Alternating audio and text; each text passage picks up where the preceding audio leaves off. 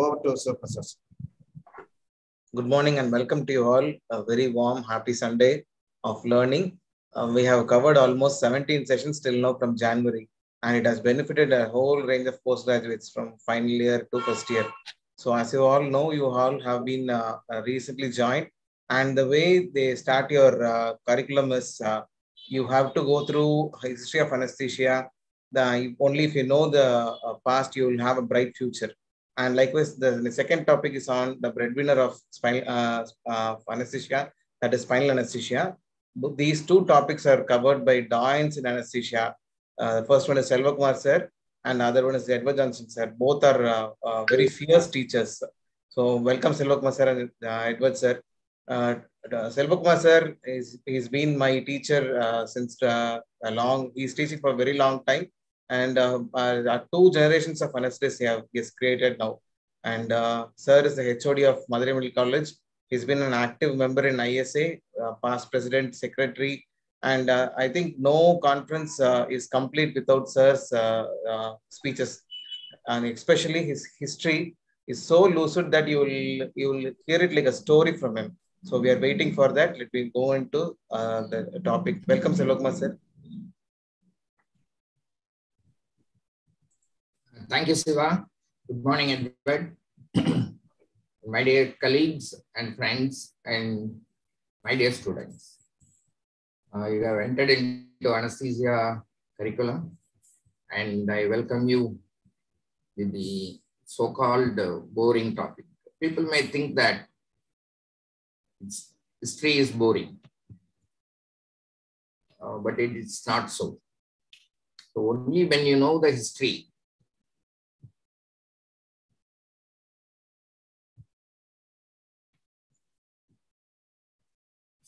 problem. Next slide is not going. Yeah, only when you know the history, when you know about the past, the future will be bright, as Prasad correctly pointed out. History is never boring, especially our field, anesthesia. So to go into the history of anesthesia, we have to know about what has happened some 100 to 200 years back. Pain was accepted as a normal phenomenon. God has given the pain. So nobody should try to relieve it. That's why anesthesia has not developed those days.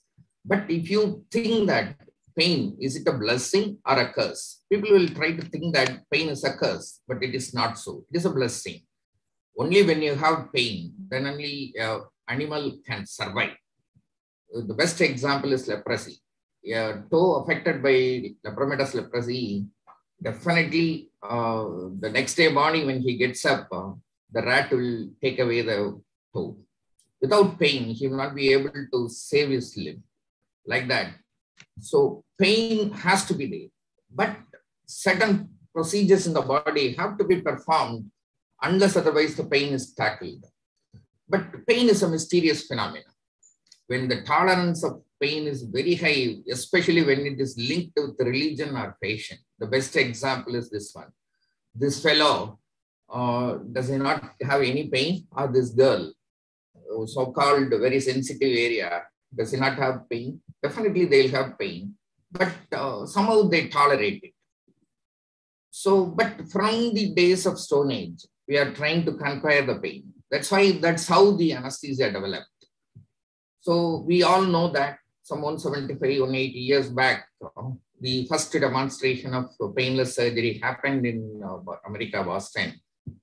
Before that, we just want to know what they did before modern.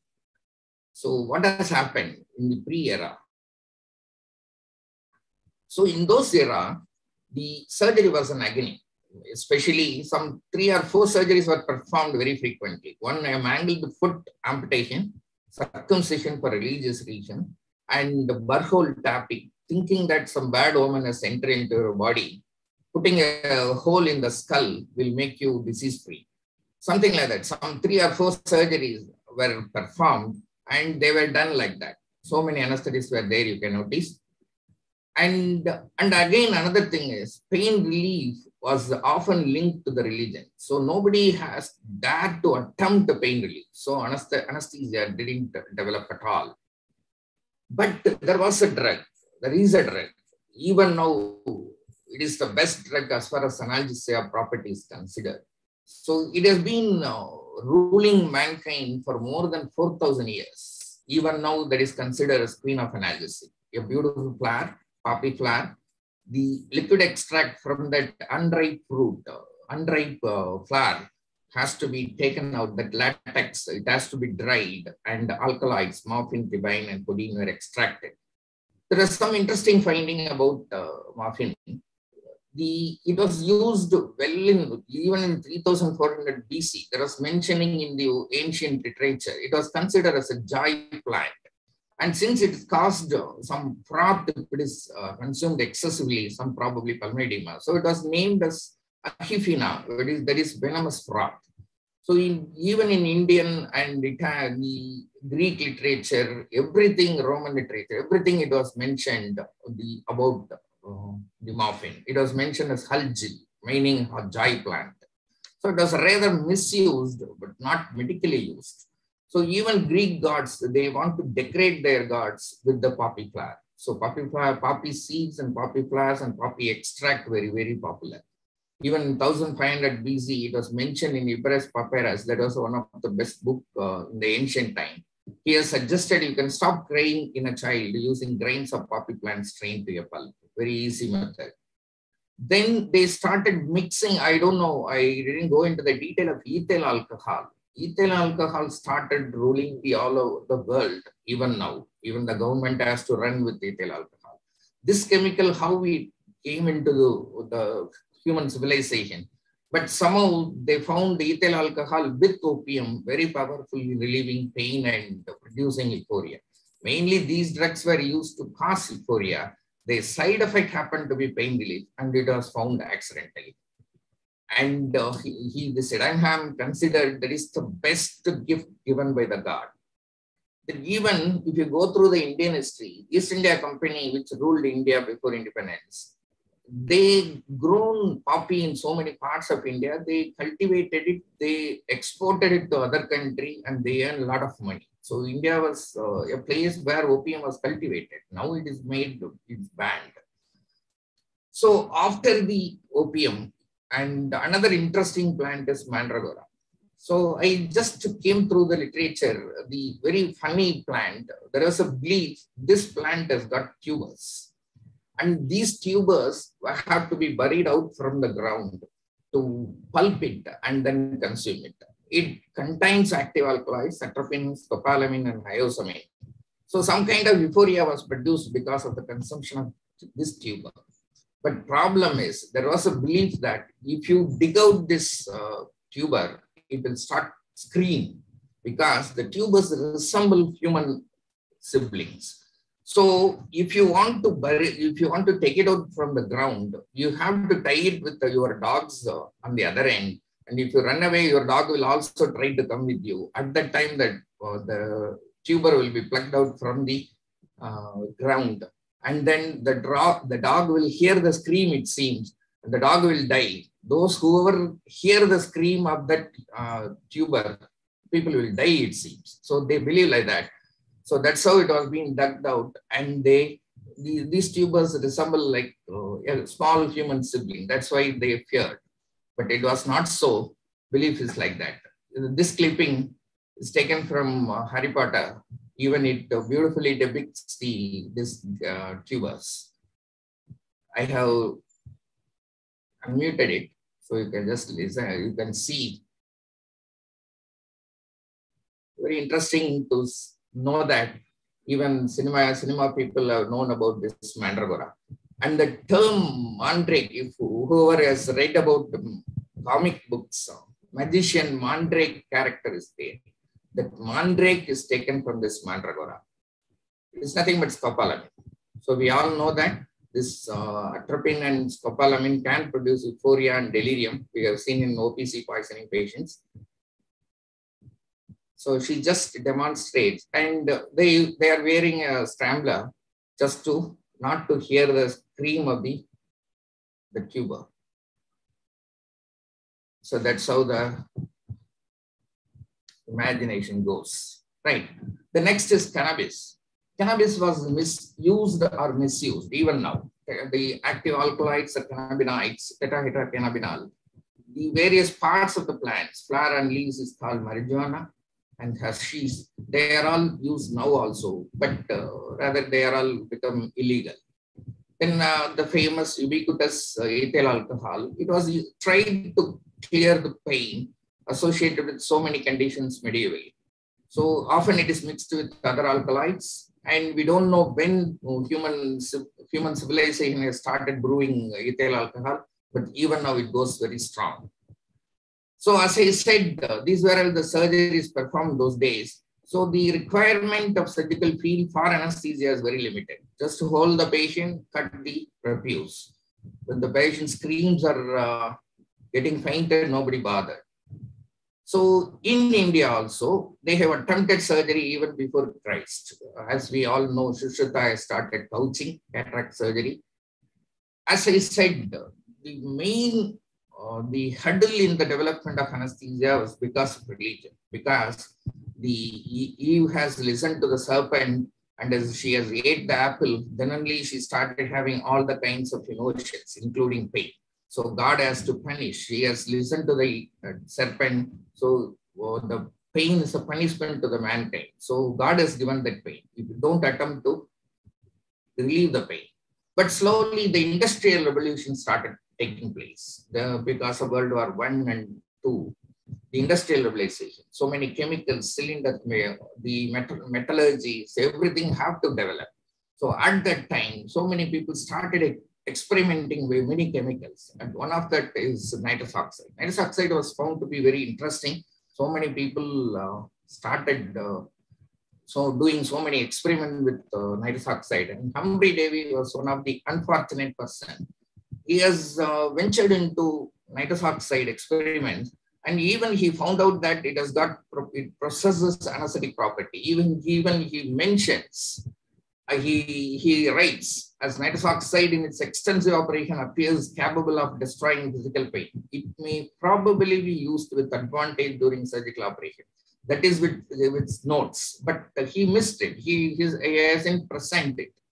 So those days, so many lectures, some traveling lectures, they used to take place. They used to make fun out of it with so many chemicals. They mix acid and alkali, the fumes comes like that. In those lectures, they were using nitrous oxide as a laughing gas.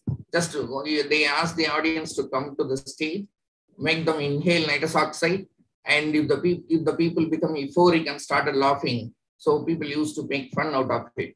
So that's how even cartoons appeared on those days. It's a prescription for scolding wives, it seems. If they inhale, they become laughing, something like that. So nitrous oxide was used that way. Then the Horace Wells came into the picture. Horace Wells, he was practicing dentistry. He designed some dentures, but his business was not flourishing.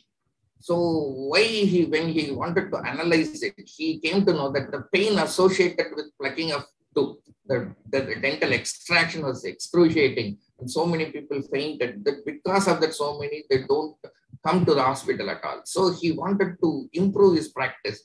He was searching for some pain relieving procedure for dental extraction. At that time, he came across a traveling lecture like this, and he found out that the nitrous oxide can be a remedy for him. So he had the courage of extracting his own molar tooth under nitrous oxide. He brought nitrous oxide from that traveling fellow. He came to his clinic. He asked his assistant to plug his good tooth, healthy tooth, and he didn't find any pain. Probably he would have inhaled very nicely. So he thought he has found a miraculous drug. So that's how you all know that. Immediately he announced the surgeons in Boston, I am ready with the drug. You can have it for the surgery. It will make the surgery painless.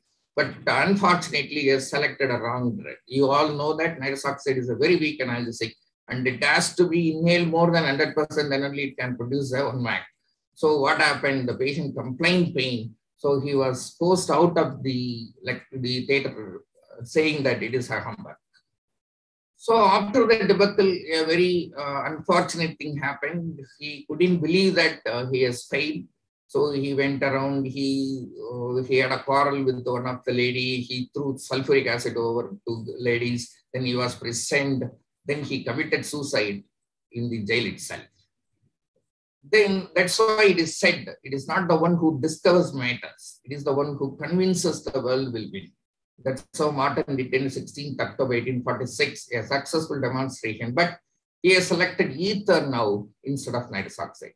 So 16th October is celebrated as World Anesthesia Day all over the world.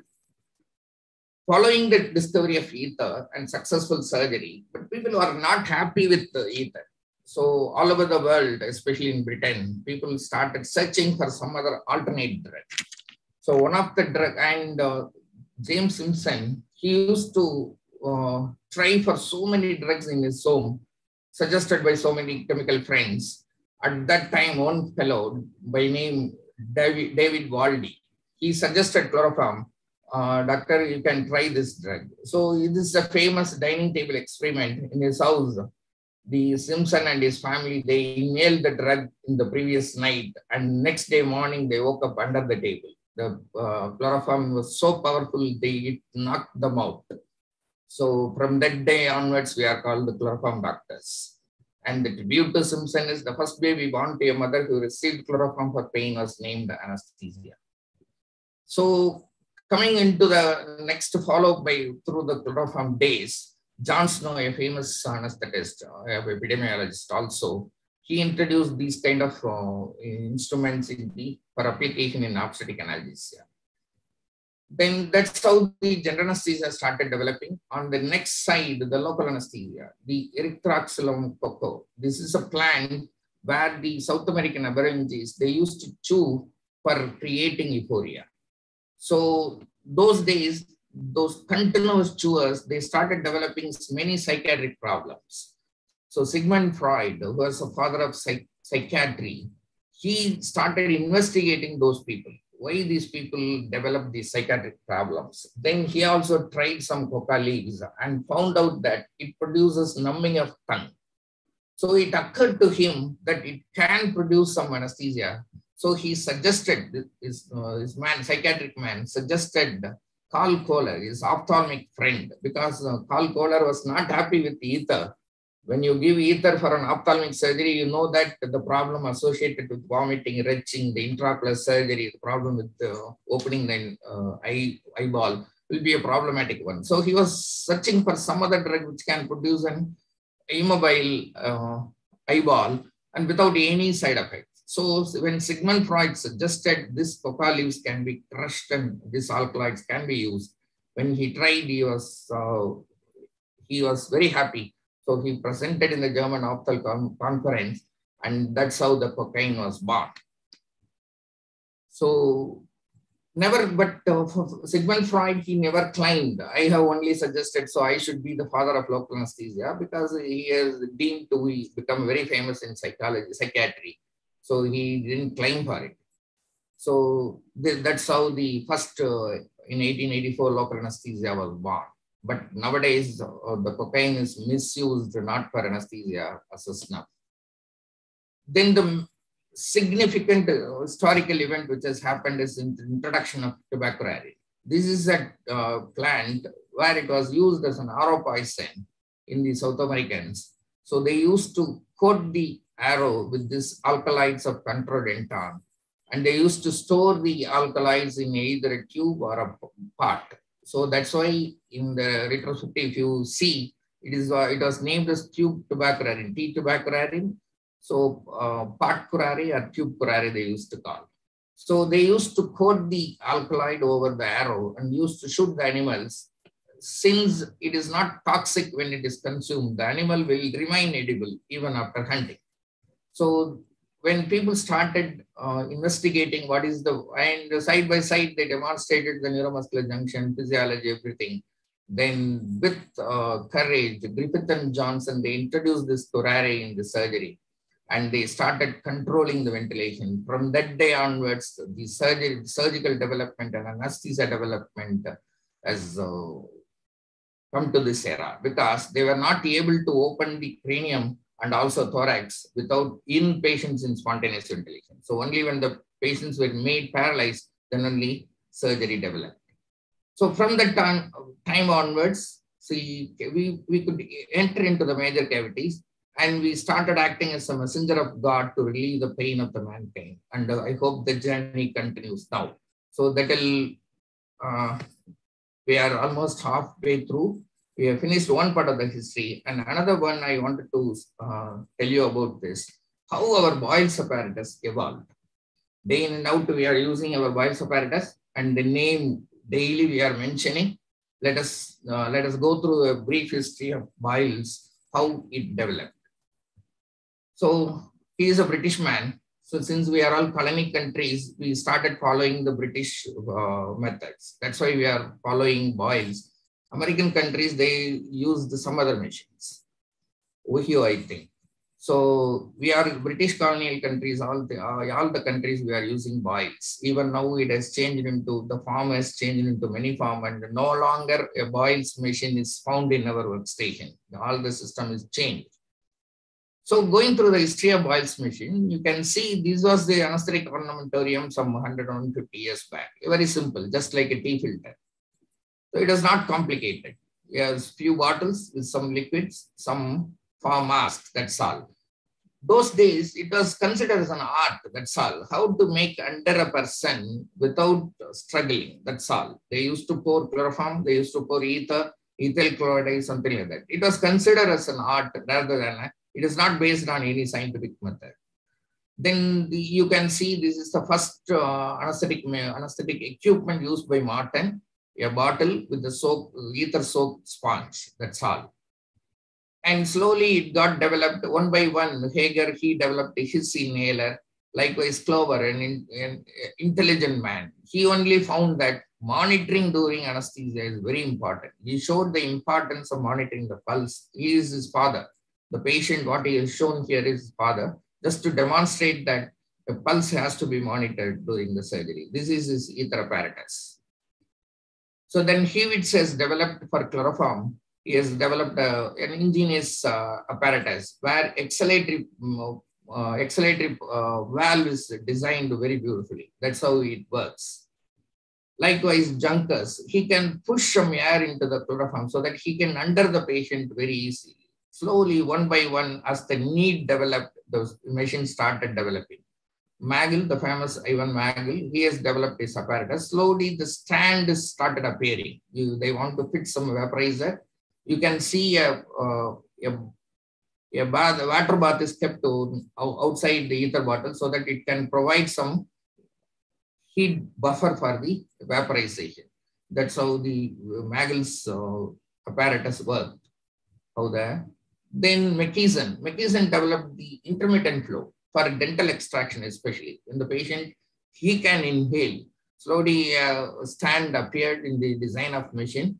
And side by side, the World War I, it necessitated the people to go for field anesthesia. So to give anesthesia in the field, the Oxford University has asked Epstein and McIntosh to develop an apparatus.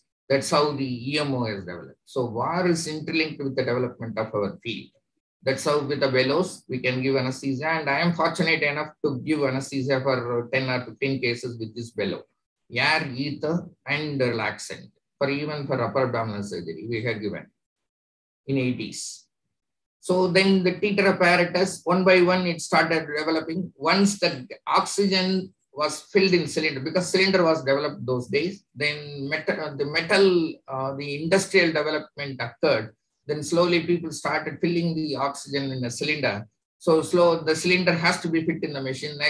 Naturally, a stand has to be devised. Likewise, slowly stand came into the picture. The cylinder storage and the vaporization storage. Then the important development is cotton good pea apparatus, because the Boyle has visited US and he has seen this machine, this one and Watami machine. And he after seeing those machines, he came back to Britain and then he developed his own. He is a left-handed fellow. So he developed his machine that was called as the Boyle's machine. Till now it is being named. Then side by side circle absorbers started appearing because cyclopropane was introduced into the field. Cyclopropane was explosive and expensive. So people wanted to reuse it. So the need for developing a circle absorber came into the picture. So circle absorber was developed. And as you all know, the water canister, what does the develop this? It's a simple vaporizer, simple absorber. The main advantage is the conservation of the heat and humidity with this. The main disadvantage, it is very close to the patient, the inhalation of the dust particles occur. And then Coxter is devised. Likewise, slowly the vials are shaped into the present day design. You can see a water bath over the ether vaporizer. And then this is one example of a vaporizer, ether vaporizer, where it is a measured and bubble through copper kettle vaporizer. You can see how many cylinders are fit. And color coding was not rampant on those days. It was not mandatory. This is a working principle of copper kettle. And then in America, Ohio, side by side, they developed. Since we follow the British system, we haven't followed much about American system, but Ohio has developed many interesting equipment in the anesthetic arena. So this is the vials apparatus in the 70s. You can see the ether bottle. Likewise, this is the this is a Mark III halogen vaporizer, and this is the ether vaporizer. You can see this is looking unique. The one bottle is ether vaporizer and one bottle is soda lime canister. So there is a VIC vaporizer. Vaporizer inside circle is also there. Then coming to the 80s, trilene came into the picture, and the problem of trilene, you know, it is not compatible with soda lime. So they have to provide a lock. So this trilene vaporizer is linked with the common gas outlet, so that trilene cannot be given when closed circuit is on. So trilene lock was introduced into the vials apparatus. And then the pin index safety system. Slowly the problem started occurring by connecting the cylinders. So pin index was introduced in 1952. Likewise, this is a very beautiful valve devised by Heatbring, because those days spontaneous ventilation was in the order. Most of the time we don't paralyze. Even in our days, in the 80s, we used to give spontaneous ventilation for so many ortho cases. So this valve played a major role in providing anesthesia. Just 1 minute ventilation is enough, a Magel circuit with a Heatbring valve. He devised it, and that's how the Heatbring valve works. A simple procedure, a simple design. And the vaporizers, once halogen came into the picture, it was very powerful, so and potent. So the vaporizer size decreased because it can anesthetize a person with a very compared to ether and chloroform. So even with 1 or 1.5%, it could anesthetize a person. So the vaporizer size reduced.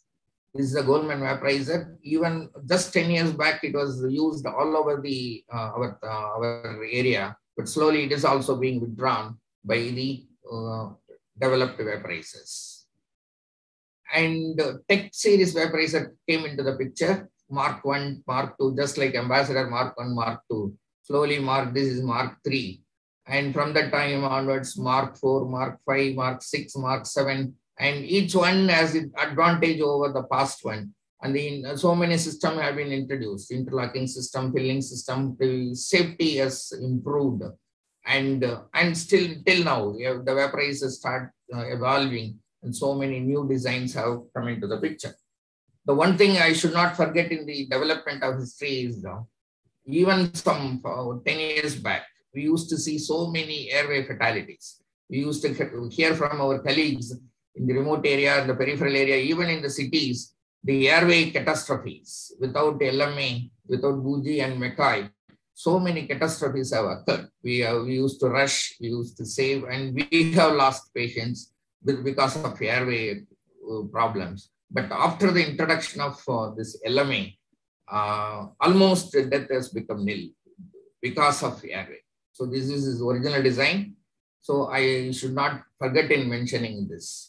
So that's how our machine and the anesthetic field has developed. Now it has come up to this. You don't find a flow meter. Everything is electronic, and you happen to be like a airline pilot, where all the controls and as the equipment is being added to the armamentarium, it becomes complicated also. And the pre-induction check must be perfect so that you land up in problem. That's how we developed from the handkerchief soaked with ether.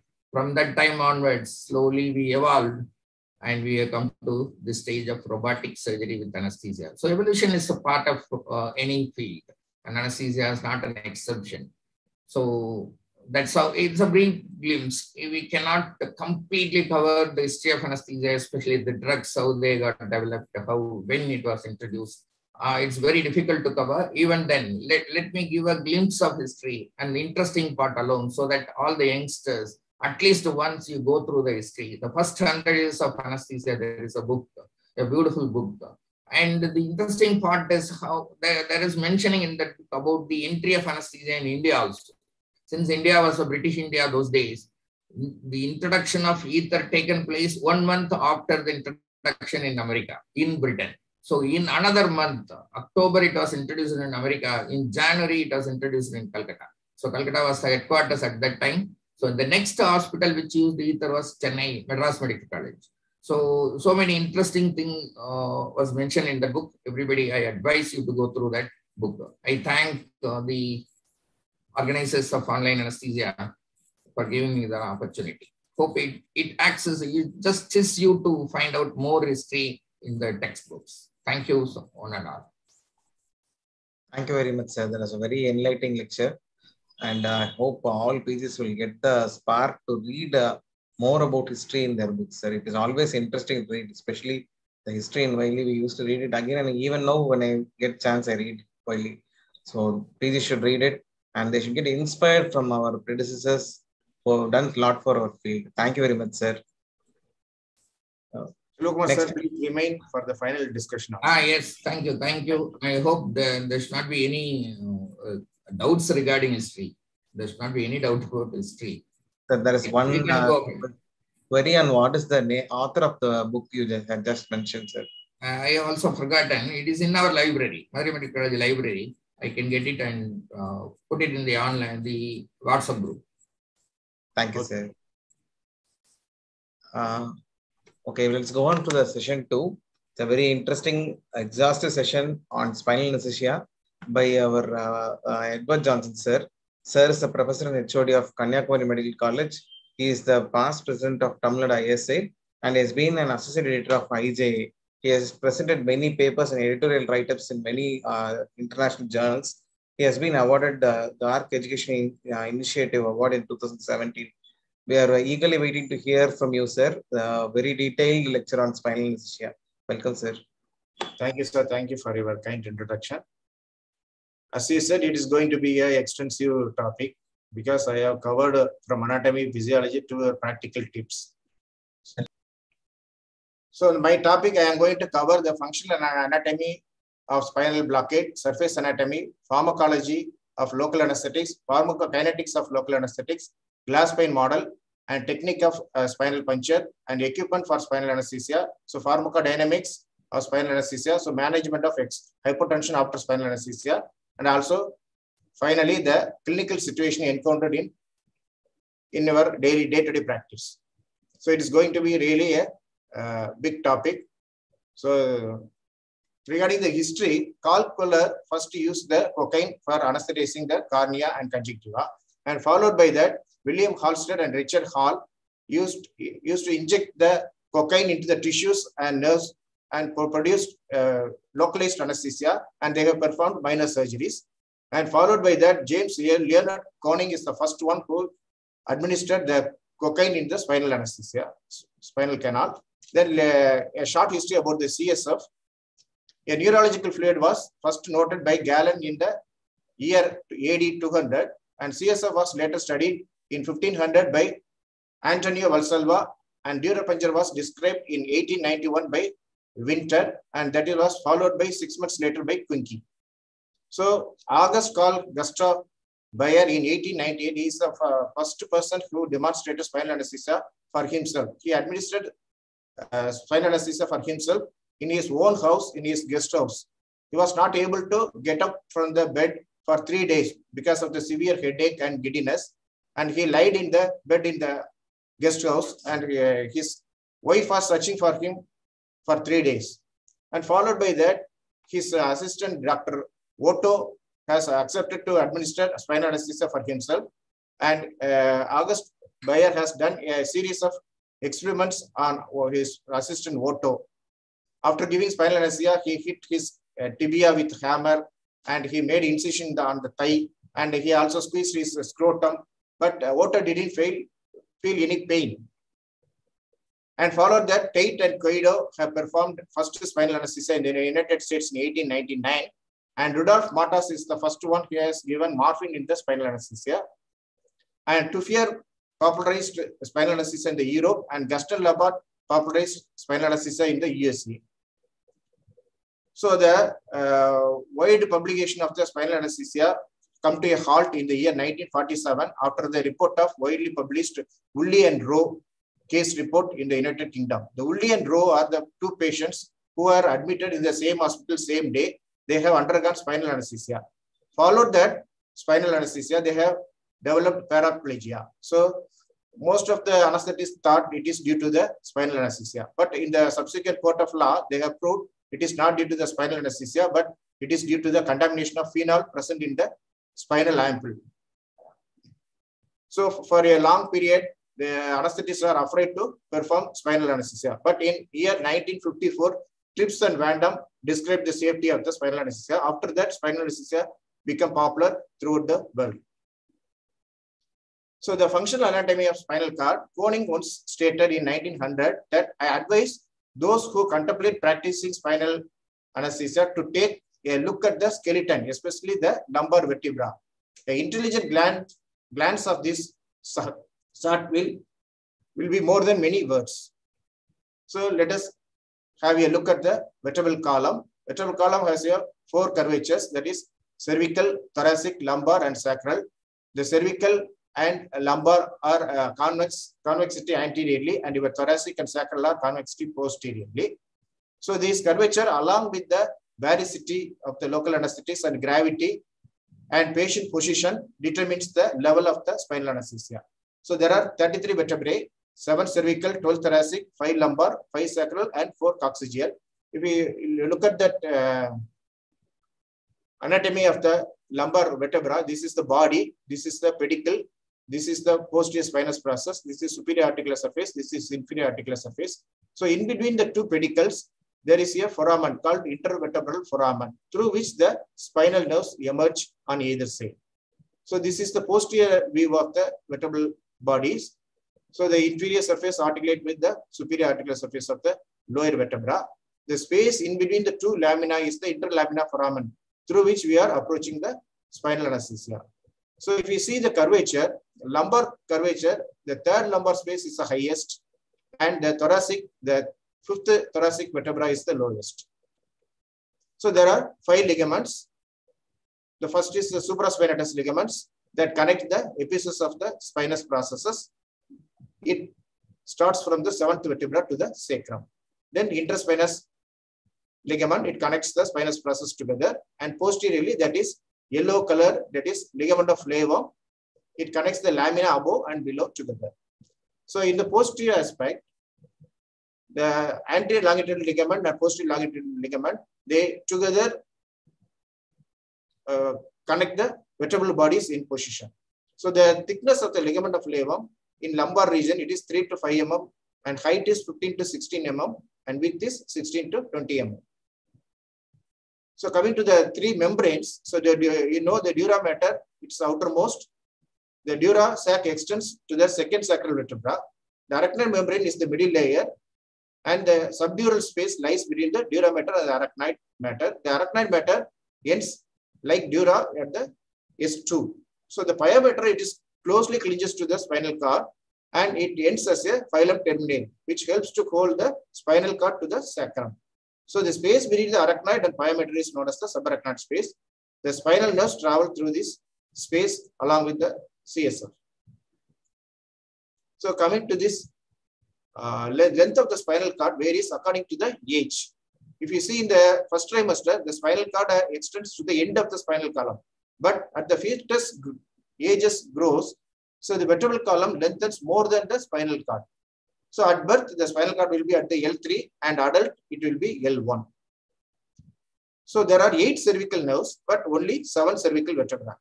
So the cervical spines 1 to 7 numbered according to the vertebral body below. So the 8th cervical vertebra exits below the 7th cervical vertebra.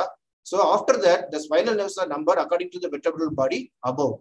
So up to 7, it is numbered according to the vertebra below. And after that, it is numbered according to the vertebra above.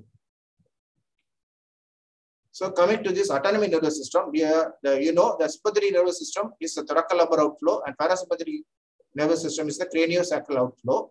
We are more concerned with sympathetic nervous system. So I am going to talk about the sympathetic nervous system only. So it starts from the intermediate lateral column and lateral horns and exits through the anterior roots from T1 to T2 spinal nerves. So see, this is it exits through the anterior nerve root and goes to the parasympathetic ganglia, sympathetic ganglia. So the communication between the anterior nerve root and sympathetic ganglion, that is pre-sympathetic ganglion, is called white ramus communication, and post-sympathetic ganglion is called gray ramus communication. It goes and combined with the subsequent spinal nerves. So there are 3 cervical, 12 thoracic, 4 lumbar, and 5 sacral ganglia. Of these, only cervical ganglia are named as superior, middle, and inferior. You know, the inferior cervical ganglia fuse with the first thoracic ganglia to form the stellate ganglia.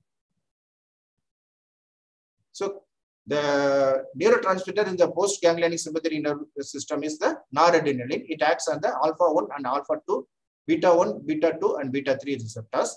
So the main function of sympathetic nervous system is to maintain the tonicity of the blood vessels. So it maintains the blood pressure.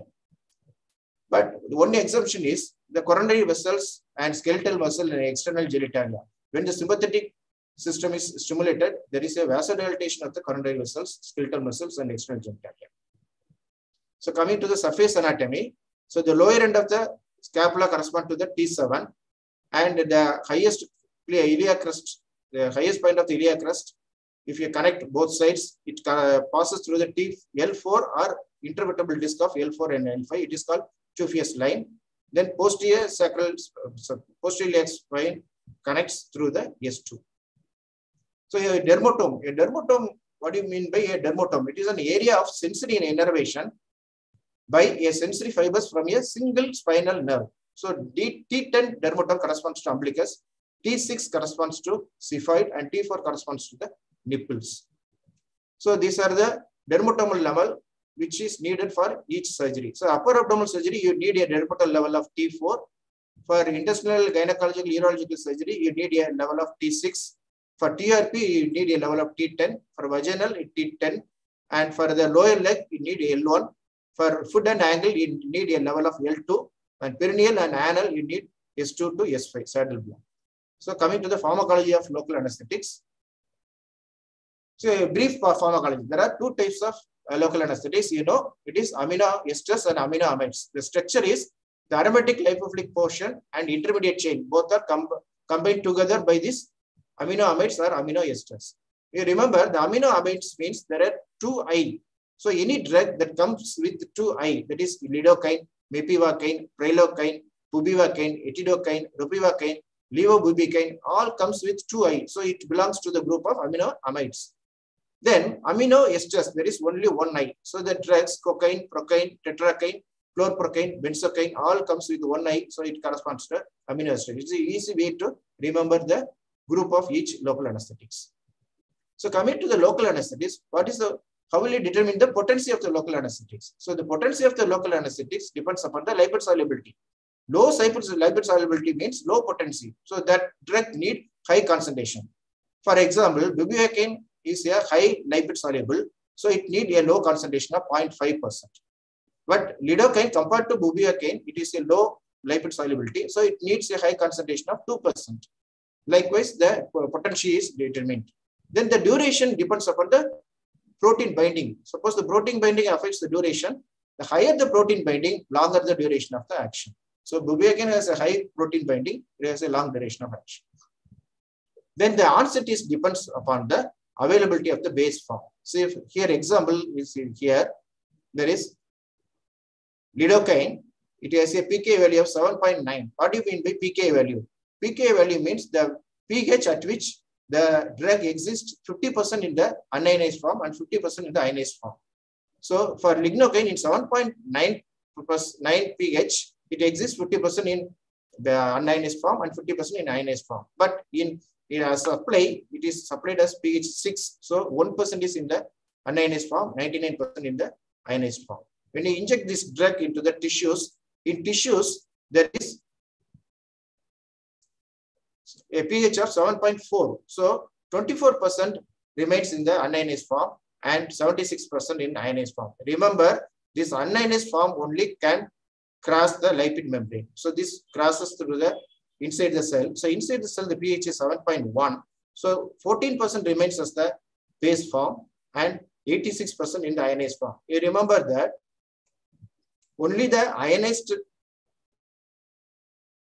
to act on the sodium channel from inside. So 86% it will act from the inside. So potency, depending upon the lipid solubility, tetracaine is a highly potent. Bupivacaine comes second, lidocaine, then mebucaine. Onset, the pK value. So the pK value is closer to the physiological pH, means more drugs will be in the unionized form. For lidocaine, it is 7.9, so it is close to the physiological pH compared to the bupivacaine, so it is quick onset. But if you see chlorprocaine, it is well away from the physiological pH. It is 8.7. Still, it is the quicker onset. How it is possible? Because by the high concentration of 2 to 3%, the pK effect is offset. So alkalization also speeds up the onset because it produces more unionized form. So pharmacokinetics of the local anesthetic or subarachnoid space. So once you deposited the local anesthetic, the subarachnoid space, so what is the fate of the local anesthetic in the subarachnoid space? So it is determined by the 4 factors, that is concentration of the local anesthetic in the CSF and surface area of contact of the nerve tissue exposed to the local anesthetic. So local anesthetics enters into the nerve tissues by way of diffusion. So there are some other pathways. They are called periarterial Virchow-Robin space. So through which the drugs are taken. This is the periorbital Virchow-Robin spaces. And third thing is lipid content of the nerve tissue. So if there is more lipid content, that is myelinated fibers, it will take more drugs. Likewise, the blood flow to the nerve tissue. If there is more blood flow, more drug will be eliminated quickly. That's why the local anesthetic is greater in the posterior spinal cord compared to the anterior spinal cord. They say the blood supply in the anterior spinal cord is high, so the drug concentration is low. But the posterior root of the spinal nerves are thicker than the anterior root. Still, they are more blocked than they are more susceptible than the anterior thin motor nerve. How is it possible? Because the posterior nerve root have a component of bundles. So they increases the surface area of contact of the local anesthetics. So more local anesthetics concentrated on the nerve tissues and the concentration is more on the posterior surface. So the posterior sensory nerves are more susceptible than the anterior motor nerves. So coming to this more controversial topic, that is differential sensory block. That is the order of susceptibility of the nerve fibers to the local anesthetics. So different books says different nerve susceptibility. So first we will know what is the nerves. The nerves available are classified as A, B, C. A is myelinated, B is myelinated, C is unmyelinated. So A alpha is proprioception and motor. A beta is touch and pressure. A gamma is motor spindle. A delta is temperature, that is cold temperature and short pain.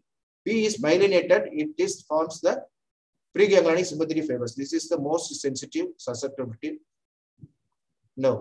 The C is unmyelinated, it's a controversial fiber. It transmits dull pain, temperature, that is warmth, and sympathetic postganglionic. So if you take this 9th edition of Miller, it says B is more susceptible than C, that is followed by A delta, A beta, A alpha. But Kurtz's pharmacology 13th edition, the susceptibility is in the range of B and C susceptibility is same, followed by A fibers. But Ganam physiology 23rd edition says C is more susceptible than B than A. But this figure is taken from the Hustic manual. Here the susceptibility order is BAC. So it is completely different from other books. So the author Hustic says the myelinated fibers are more susceptible than the unmyelinated fibers because in myelinated fibers, the local anesthetic gets pulled near the axons, so they are more susceptible. C fibers have no myelination, so the area of contact, that is concentration acting on the fibers, is less. So that is the reason he is giving in his book Hustic. But remember, absolute relationship between fiber size and anesthetic block does not exist. This is from the Collins. But the order of loss of sensation is fixed for all spinal anesthesia. So the first sensation lost is the vasomotor block. So there will be a dilatation of the skin vessels. So increased blood flow to the skin. Then block of the cold temperature. Now the patient feel a warmth due to the cutaneous vasodilatation. Then the temperature discrimination will be lost. Then slow pain will be lost. Then fast pain will be lost. Then tactile sensation. Then motor paralysis, pressure sensors. And the last one abolished is the proprioception and motion sense. Then how to test the level of the block? The sympathetic system can be tested by sympathogalvanic reflex. That is the skin resistance. From the skin resistance, they can assess the sympathetic block. The cold is assessed by the alcohol swab, and temperature, there is a temperature difference of 0.8 to 1.6 degree. The skin temperature is above the core temperature due to the vasodilatation. Then motor blockade, it is assessed by the Bromage scale. This is the Bromage scale 1, 2, 3, 4. 1 is complete block. 4 is the failed block. That is complete incomplete block. So the complete block, there is unable to move feet and ankle. So almost, that is 2. That is grade 2 is able to move his feet only the big toe. Partial block means just able to move and flex both. Sorry, just able to flex only the knees. But complete failure means he is able to flex knees, hip, and able to extend hip, knees and hip. So coming to the spread of local anesthetics in the spinal CSF, Stout principle for spread of solution. So Stout has proposed here 7 points as a Stout principle for the spread of the solutions. So he says the height of anesthesia is directly proportional to the concentration of the local anesthetics and inversely proportional to the rapidity of the fixation of the anesthetics and directly proportional to the speed of injection and directly proportional to the volume of the fluid and inversely proportional to the spinal fluid pressure and directly proportional to the specific gravity for hyperbaric solution. In case of isobaric and hyperbaric solution, the extent depends on the position of the patient. Few points of the Stout principle is not proved subsequent experiments. So this is the 9th edition Miller. I have taken from 9th edition Miller. Here the distribution depends upon the factors they have mentioned is the more important factor, less important factor, and not important factor based on the drug factors, patient factor, and procedure factor.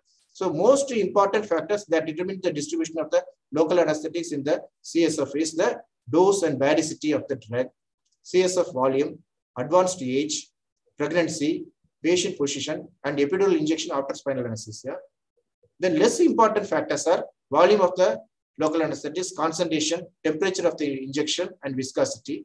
And patient factors, weight, height, spinal anatomy, intra-abdominal pressure, and procedural factors, the level of injection, the fluid current in the CSF, and the needle orifice and needle type. So these are the less important factors that determines the spread of local anesthetics in the CSF.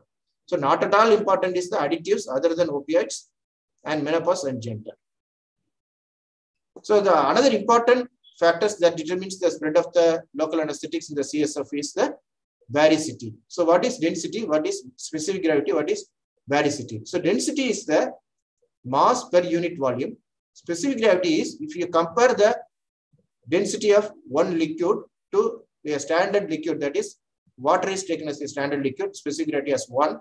So if you compare the density of one liquid to the water, it is specific gravity. Suppose you compare local anesthetics density with the density of the CSF, which is called varicity. So specific gravity means water is 1, we are comparing with water. So baricity means CSF, it is 1. So we are comparing the local anesthetics with the CSF. So here these two drugs, tetracaine and lidocaine in 0.33% water and 0.5% in water are density lower than the CSF. So it is called hypobaric. Here it is density similar to the CSF. So it is isobaric. Here density is higher than the CSF. So it is hyperbaric. So here a small demonstration of glass spine model by Dr. Lenny. For the first part of the demonstration, I'm going to inject a solution made hyperbaric with dextrose and stained with waxylene rhodamine. And on this occasion, the patient is lying on her side.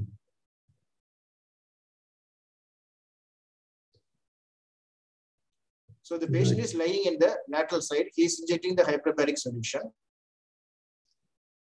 Inject the solution. It cuts it for the nerves of the. Take the needle out. Now he is going to tilt the patient into the supine position. And turn the patient onto her back. And the heavy solution runs in both directions, caudad and cephalad, in the subarachnoid space. What runs caudad is achieving nothing further in the way of a nerve block because the caudal equina has been cut off. So the drug has descended to the caudal and also advanced to the cephalad direction up to the level of thoracic T5. Now he is going to tilt the patient head down. So what? To the mid-thoracic region. Even if the patient is tipped head down, and this would be quite a steep head down tilt on a bed or table, the solution will only run another segment or two before it begins. So he tilted the patient head down in the supine position. Now the cephalad direction, it moves 1 or 2 segments above, but it does not move above the T5 or T4. But now he is going to turn the patient to the lateral side and tilt the head down. You see. Just slow down again. On her side, but even a little bit head down, there is nothing to stop the solution running higher into the upper thoracic, cervical, and indeed even the intracranial subarachnoid space. So this is more important. In lateral position, it may be a lateral or left lateral. So when you tilt head down, there is no protective mechanism of thoracic curvature in the lateral position. That will be lost. So you will get high spinal anesthesia even to the cervical region. That is more important. So when you put the patient head down, don't put it in the lateral position. So now he is going to give the spinal anesthesia in the sitting position and turn the patient to the supine position. For the first part of the demonstration, I'm going to inject a solution. For the next part of the demonstration, I'm going to inject a hyperbaric solution with a patient in the sitting position. And if you can inject very slowly, which sometimes is difficult, into the lowest sacral segment. So it drips down to the caudal region. The caudal equina. And this gives, if you inject just slightly quicker, which would be about L2 or thereabouts. But the local anesthetic moves very little up in the subarachnoid space, perhaps a segment or two. So it is more concentrated in the caudal. So it is called saddle block. Now he is going to turn the patient to the supine. Demonstration, we inject the solution. It cuts across the nerve roots in the caudal equina. And turn the patient onto her back. This would be wedged, of course, if it was a cesarean section. And once again, please listen carefully what he says. Local anesthetic runs both ways in the subarachnoid space. I think it's worth noticing that the dye in the caudal end of the sac here is quite intense, and this is because an unpredictably high proportion of the local anesthetic gets trapped in the caudad part of the lumbar convexity. But in the thoracic end, it once again runs down to the lower part of the thoracic concavity. But in this case, it is just possible that the spread of dye, you can see, is less intense. So although the block goes high enough, it may be a rather less intense block and may last less time. So this is more important. When you put the patient in the sitting position and give spinal anesthesia with hyperbaric solution and put the patient at the supine, it drag on both sides, caudal and cephaloid. But the cephaloid, the intensity of block will be less compared to the spinal anesthesia given in the lateral position and turn to the patient into the supine. So the intensity of block will be less in the cephaloid regions. So the duration will be less. So whenever you give a spinal anesthesia for a cesarean section, it is okay. But when you are giving a spinal anesthesia in a sitting position for a hysterectomy, the cephaloid blockage will be less intense and the block duration will be likely to expire very early. So you have to keep this in mind. So next important factor that determines the spread of local anesthetic in the spinal canal is the volume of the CSF. So the CSF is secreted 0.4 ml per minute. So if you have lost 20 to 30 ml of CSF, it will be replaced just in 1 hour. There are 150 ml of cerebrospinal fluid in the vault. So it is only 25 to 30 ml is in the subarachnoid space. So anything that decreases the CSF volume in the vertebral column by your obesity, pregnancy, and increased abdominal pressure, these all cause the dilatation of the epidural vessels that compress the dura and reduces the spinal volume. That will produce higher block.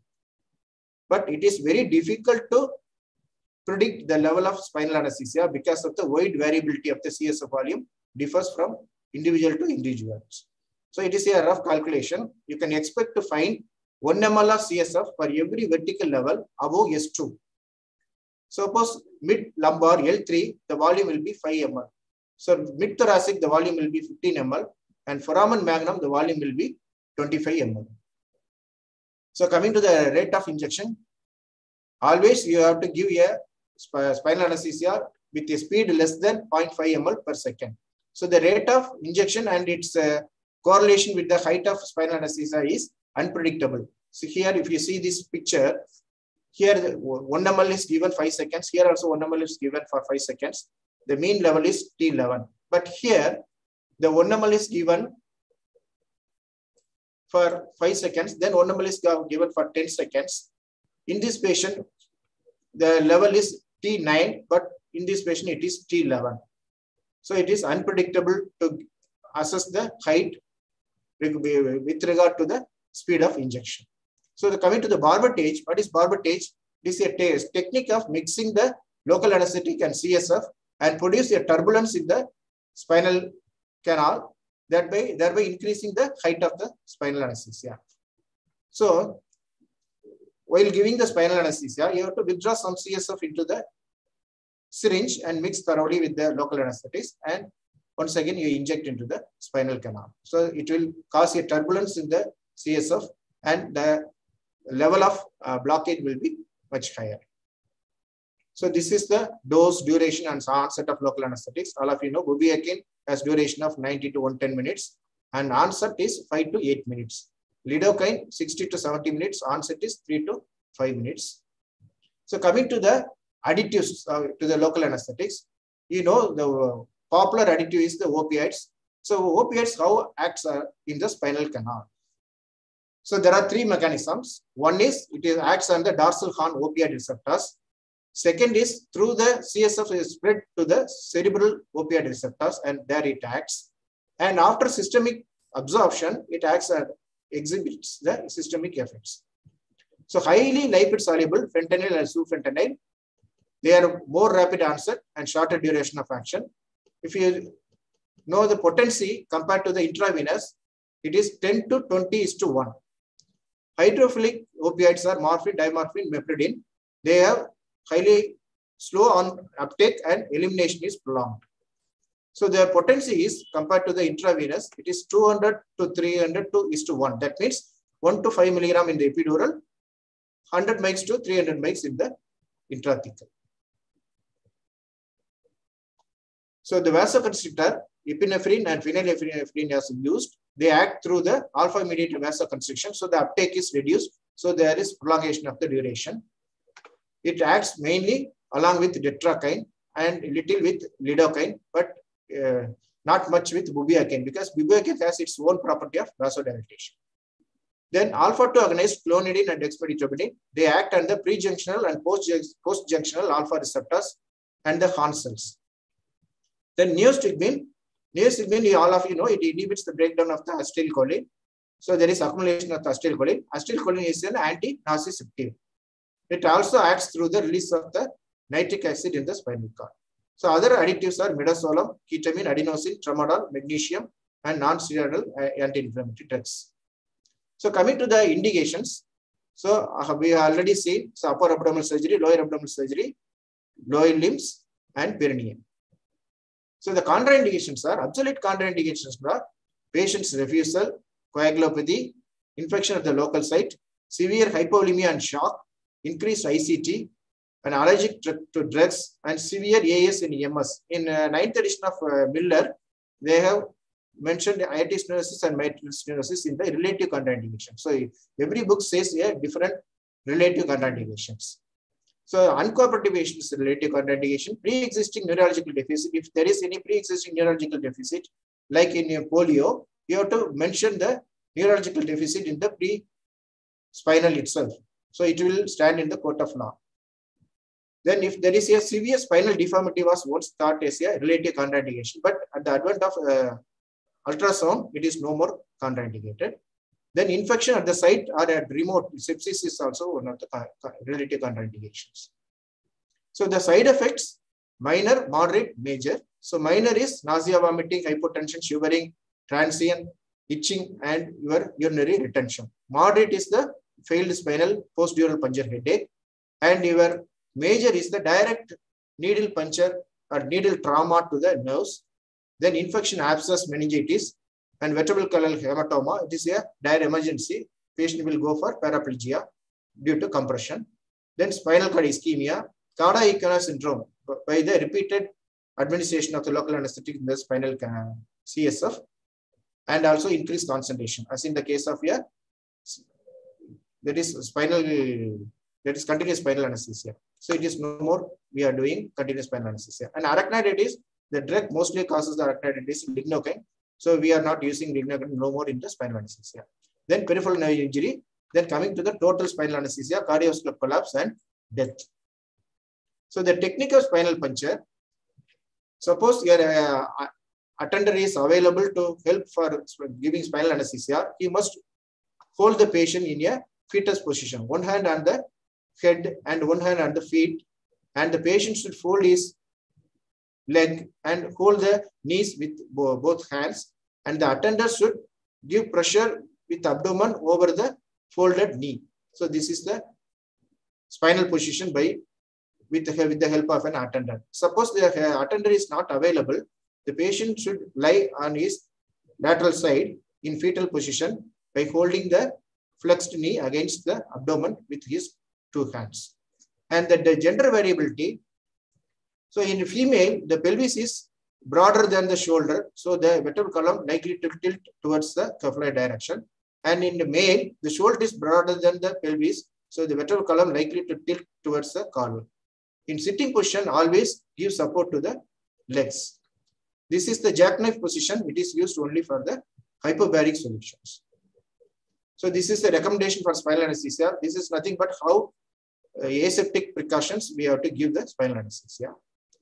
So the layers we pass through when giving spinal anesthesia in the midline and paramedian approaches. In the midline, skin, subcutaneous tissue, and two ligaments, supraspinous ligament, interspinous ligament, and the ligament of flavum, then dura mater, subdural space, arachnoid mater, and subarachnoid space.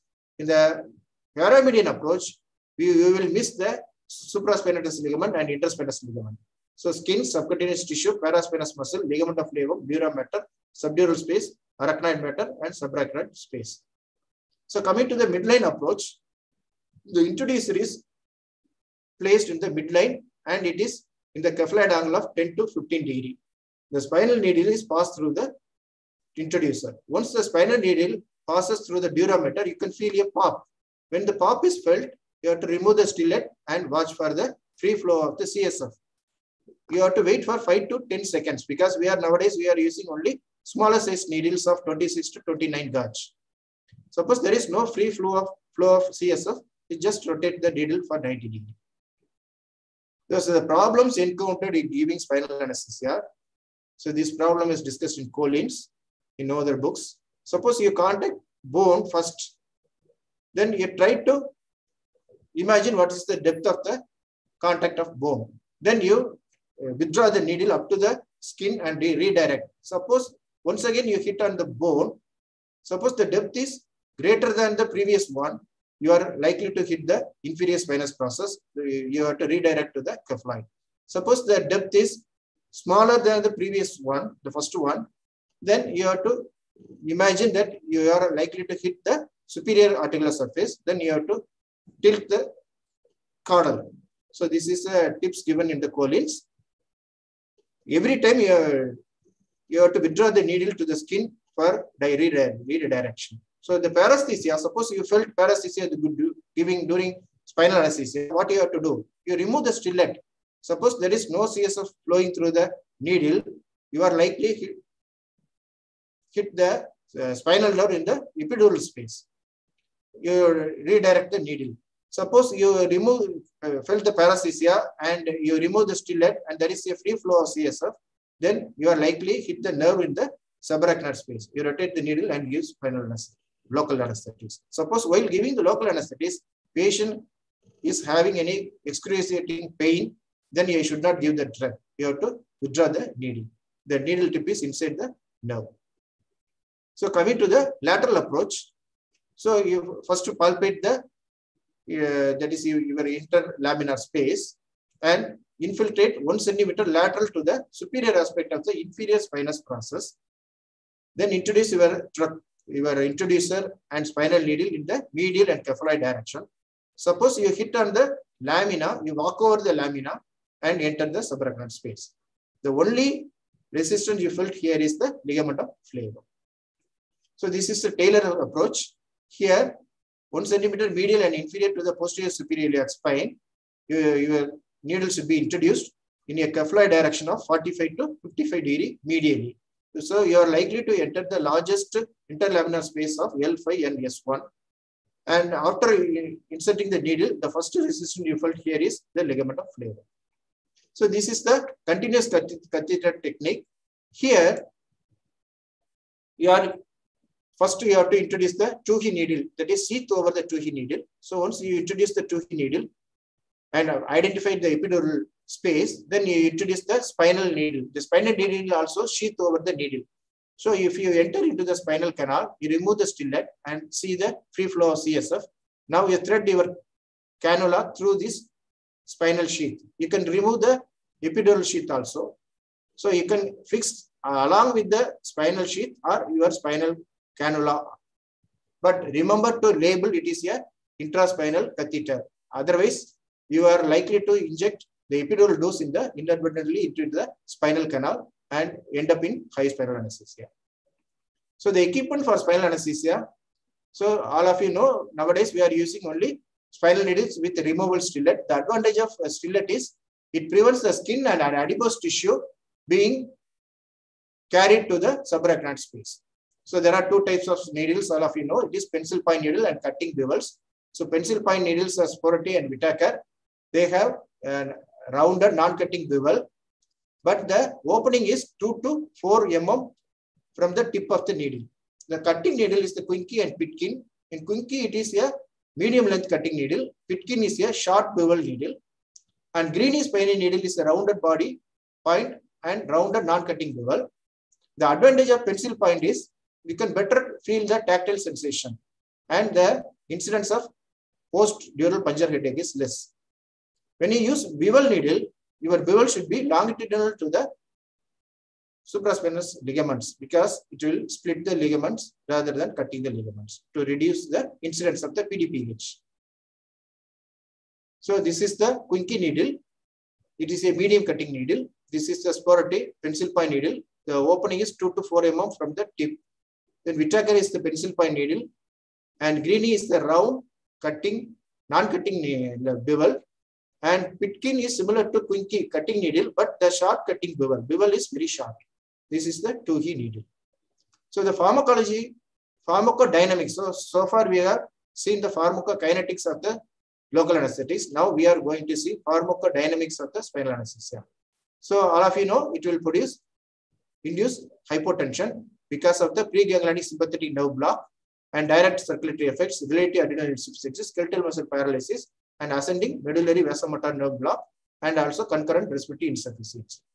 So coming to the hypotension, there are two schools of thought. One is preload theory, another is the afterload theory.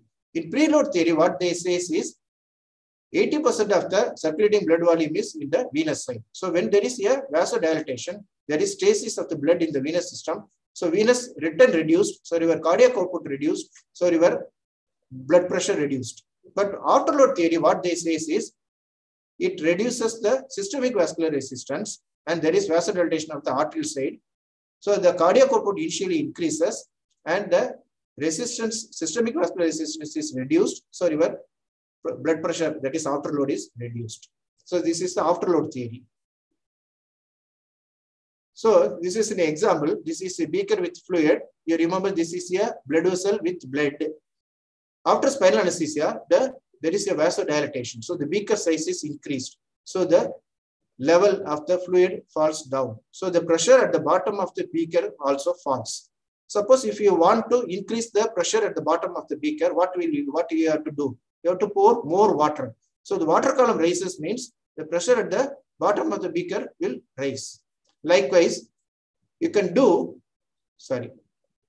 reduce the diameter of the beaker. So the water level will increase. So the pressure at the bottom of the beaker will be also increased. So the treatment is you give either fluid or vasoconstrictors. So this is minimum systemic filling pressure. What do you mean minimum systemic filling pressure? Suppose you imagine your heart stops. Your vascular system is filled with certain amount of the blood, and they exert pressure. That pressure is called minimum systemic filling pressure. It is about 7 mm of mercury. So the volume is called unstressed volume. So suppose you add more fluid or blood over this minimum systemic filling pressure, it is called stressed volume. This stressed volume causes return of the fluid, that is return of the blood to the right atrium, and it increases the cardiac output. So in spinal anesthesia, all the volume available is converted into unstressed volume. Now you have to add more fluids, means you increase the stress volume, that increases the venous return and increases the cardiac output. Or otherwise you give vasoconstriction. If you give vasoconstriction, the unstressed volume is converted to stress volume, that increases the venous return and that increases the cardiac output. So this is the mechanism of treating the post-spinal hypotension. So there are 4 receptors come into play in spinal anesthesia. So what is baroreceptors? All of you know baroreceptors are situated in the carotid bodies, and cranial nerves 9 and 10 is the efferent. And when there is a hypotension, there is less pressure on these stretch receptors. So your decreased sympathetic activity. So your vagal nerve is less stimulated. So simultaneously sympathetic overactivity causes increased heart rate, increased force of contraction, and vasoconstriction, thereby increasing the blood pressure. Remember, these baroreceptors reflexes come into play when there is a hypotension. And there are some other reflexes are there: Bainbridge reflex, reverse Bainbridge reflex, and Basal-Gerry's reflex. So what do you mean by Bainbridge reflex? In the laboratory, they have cannulated Dock's superior vena cava, and they have given 1 liter of saline very fast, and they have noted there is a tachycardia. So it is due to the stretch receptors or mechanoreceptors that present in the right atrial wall and cavoatrial junctions. When it gets stimulated, it inhibits the parasympathetic stimuli, and it increases the sympathetic stimuli and produces tachycardia. So coming to the reverse Bainbridge reflex. So whenever there is a high spinal anesthesia occurs, that is involving the T1 to T6 that is cardiac sympathetic fibers, there will be bradycardia. But the bradycardia occur even in spinal anesthesia where the height of block is less than T6, less than T6, they have noticed bradycardia. So in these patients, when they raise the legs, venous return increased and the bradycardia is abolished. Suppose the bradycardia occurred in the low spinal anesthesia is due to the blockage of the thoracic sympathetic fibers. The raise of the legs will not abolish the bradycardia. So they thought it is maybe due to some other receptors. So it is nothing but the same vein bridge receptors situated in the atrium that is less stimulated. So your parasympathetic stimulation get activated and that produces bradycardia. But remember, this reverse brain bridge reflex occurs only in the spinal anesthesia. And your brain bridge reflex comes into play only when there is volume overload. So coming to the basal gyrus reflex, it occurs in the spinal anesthesia.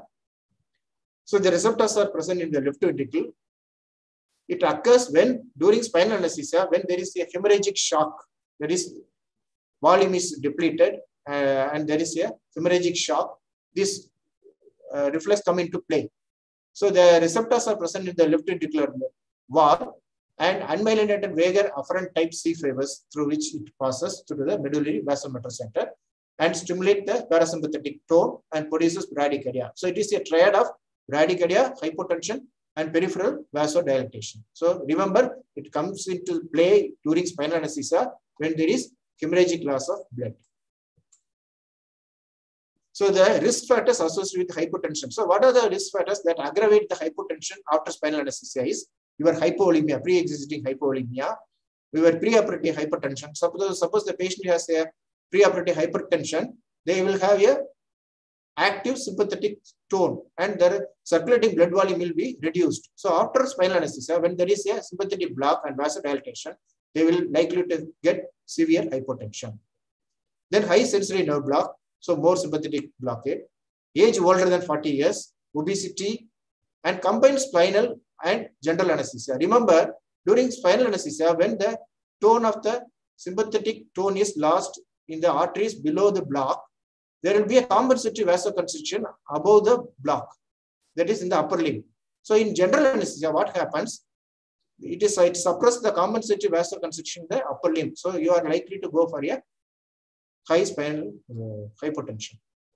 So then chronic alcohol consumption is interesting. Patients with chronic alcohol consumption are prone for more hypotension. Then elevated BMI, then urgency of the surgery. So they have done a retrospective analysis of more than 300 patients and they analyzed what is the contributing factor for the increased occurrence of the post-spinal hypotension. So interestingly, the chronic alcohol consumption, yes, there is increased incidence, 14% compared to the 5%. In urgency, in emergency surgery, there is high incidence of hypotension, 11.6% compared to 5.2%. And previous history of hypertension, yes, previous history of hypertension, 9.8% compared to 3.9% in the non-hypertensive patients. So ASA physical status, first is 3% and ASA risk 4 is 9.5%. But interestingly, they have analyzed the hypotension between the surgical department. If you see trauma, ortho, urology, general surgery, gynecology and others, the hypotension is less in urology department cases and more in the gynecology cases. That is 11.8%. So coming to the management of the hypotension after spinal anesthesia. So management is non-pharmacological method. You have to position the patient, Trendelenburg position, leg compression, uterine displacement. Prevention is preloading with colloids, co-loading with crystalloids, lower limb compression. You give low dose of local anesthetics by adding additives. Treatment, you give vasopressors and fluids. Phenylephrine is given when there is a hypotension tachycardia. Ephedrine, if there is hypotension with bradycardia. The problem with the ephedrine is tachyphylaxis and fetal acidosis. Then whenever there is bradycardia, you give atropine, ephedrine, or epinephrine, any one you can give. When there is a severe hypotension with bradycardia, you go for directly to the epinephrine. So this is the regimes of how to give phenylephrine. So phenylephrine comes with 10 milligram. So you add 10 milligram to 100 ml normal saline, get 1 ml. So it contains 0.1 milligram per ml. Then you start a infusion of 60 ml per hour. there are 3 regimes available for giving phenylephrine. That is on and off infusion regime. Here, after giving spinal anesthesia, you start the first 2 minutes. You run the infusion of 60 ml per hour. You have to stop this infusion only when the systolic pressure is more than 120% of the baseline. Then after the uterine incision, this is the regime is for the obstetric spinal anesthesia. So the after 2nd minute until the time of uterine incision, you keep on flowing this infusion of 60 ml per hour.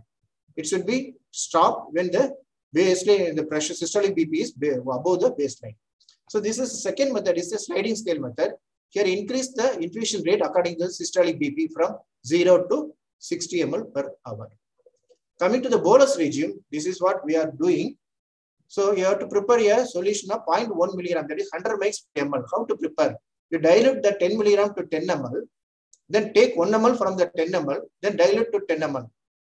So the resultant solution will have 0.1 milligram, that is 100 mg per ml. So you can give whenever there is a fall in BP.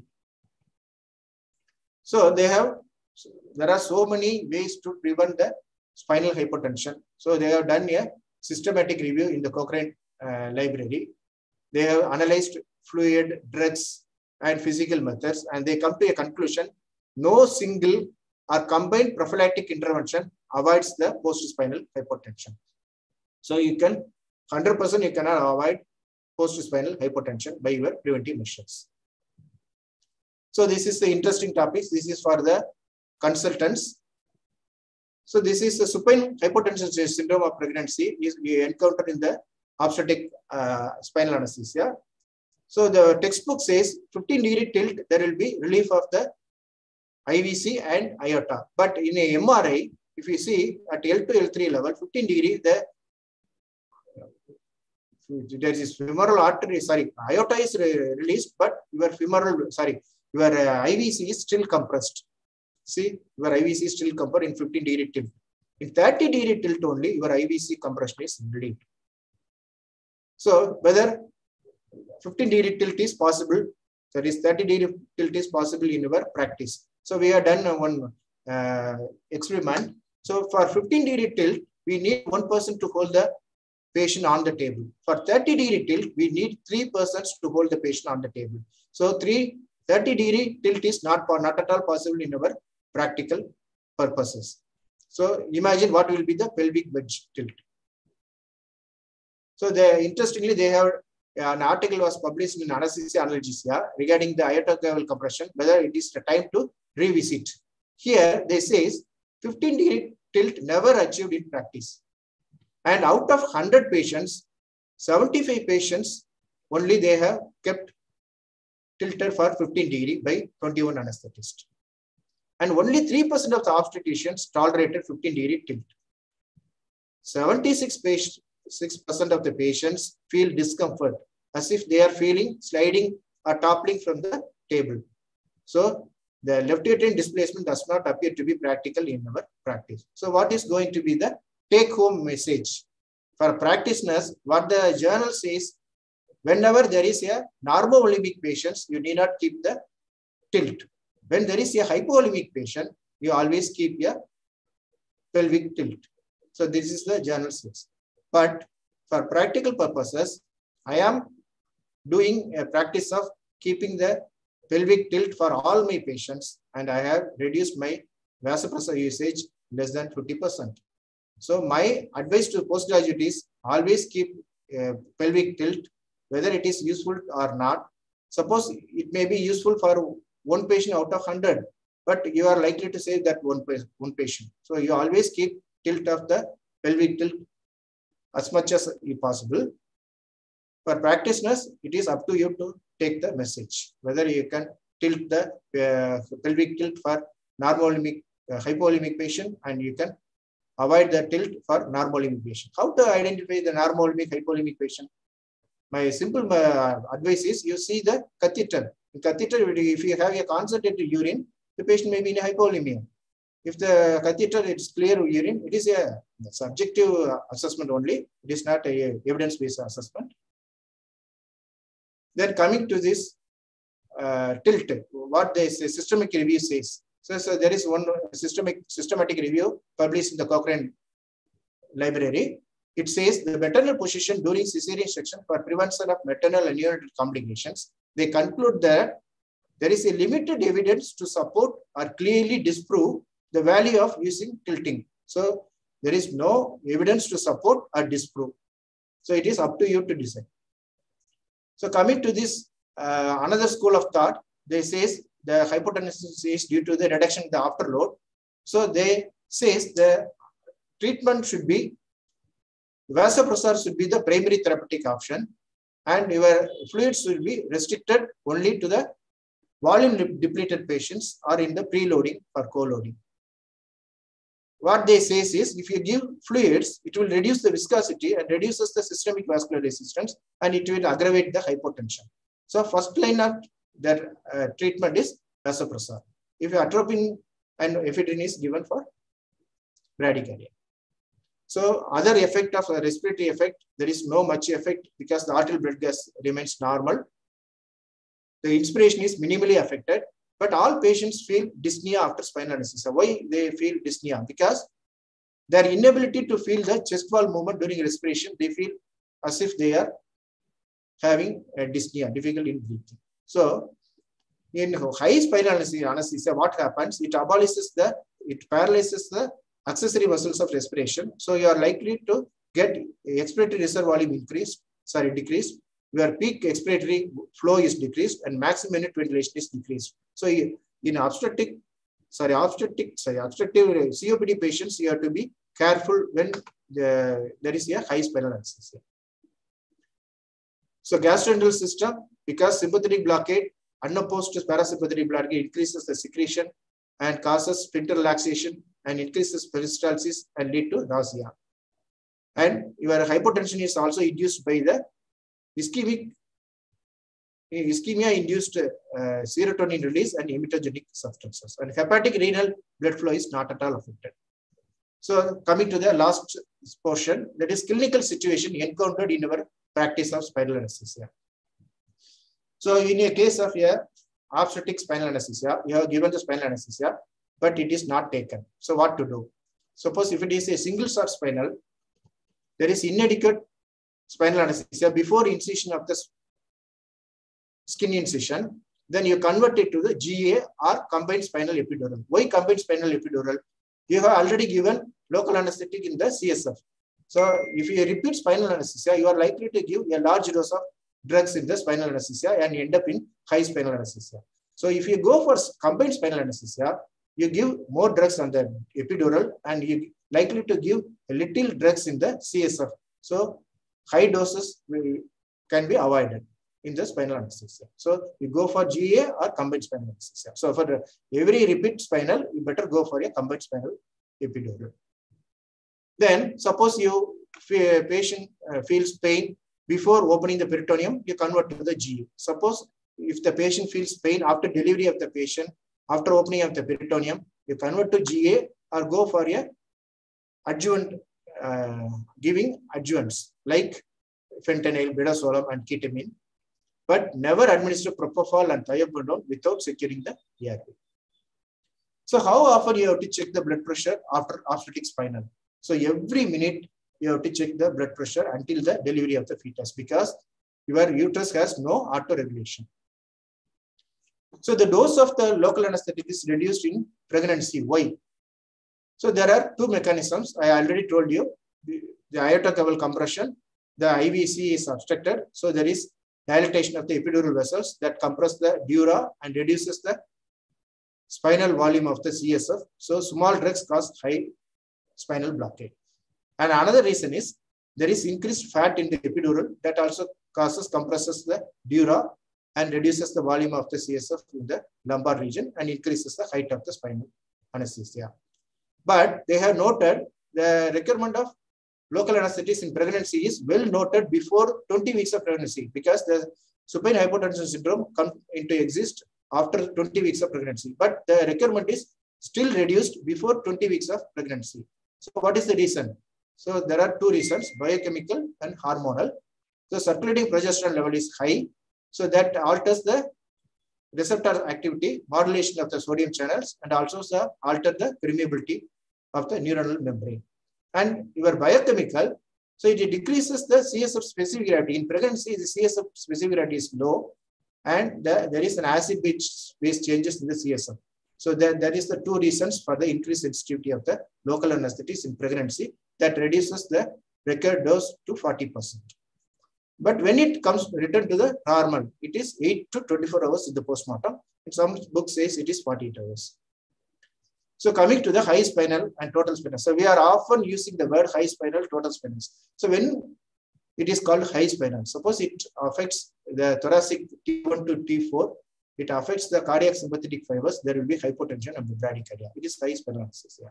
Suppose it affects C6 and C8, it affects hands and arms, there will be paresthesia, numbness of the hands and weakness of the hands and arms, and there will be shortness of the breath due to the accessory muscles of respiration is lost. Suppose it blocks C3 and 5, diaphragm and shoulder, there will be shoulder weakness. Whenever there is a shoulder weakness, the patient complains, beware of the diaphragm paralysis also. So there will be hypoventilation, desaturation, and respiratory arrest. If it is extended into the intracranial spread, it is called total spinal anesthesia. So a brainstem is affected where there is vasomotor center is there. So you will have slurred speech, sedation, and loss of consciousness. When the patient go for loss of consciousness due to intracranial spread, it is called total spinal anesthesia. So whenever there is a high spinal or total spinal anesthesia, look for the signs and symptoms. Then you call for help. Then you immediate management should be, if there is a continuous flow of the epidural infusion for your labor analgesia, first you have to stop that infusion. Then you can give a reverse Trendelenburg. Reverse Trendelenburg is to restrict the upward spread of the local anesthetic in the CSF. Then give high flow oxygen. If there is severe hypotension, you give Trendelenburg tilt also. Then you have to assess ABC, airway, breathing, circulation. Suppose the patient is unconscious and there is severe hypotension, you have to intubate, ventilate the patient, and you have to plan for emergency LACs.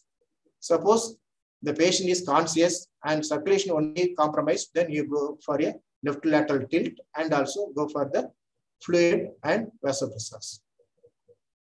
So this is the signs and symptoms you have to look for. That is hypotension, bradycardia, respiratory compromise, apnea, reduced oxygen saturation, slurring of the speech, and cardiac arrest. Then neurological symptoms. So bradycardia, treat with vagolytic sympathomimetic.